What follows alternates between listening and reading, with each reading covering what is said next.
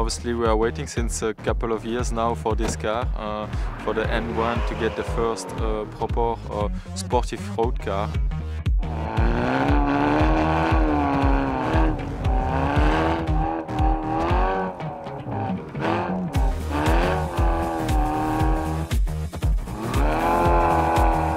They've done a proper job.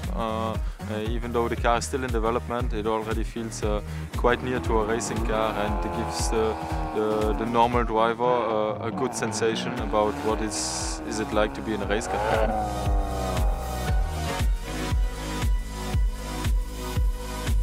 Yeah, obviously we are here to get some feeling and to give some feedback to the engineers who are developing the car together with the R&D center in Namyang.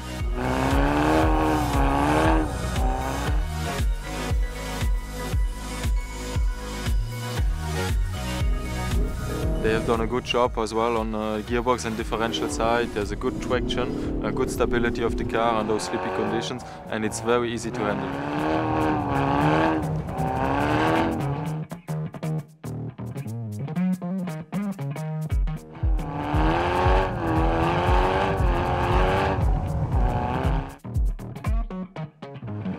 The main target for us was to deliver some driving fun for the driver. So that's also what the N stands for, with symbolizing a chicane. So that's an agile vehicle that is really fun to drive.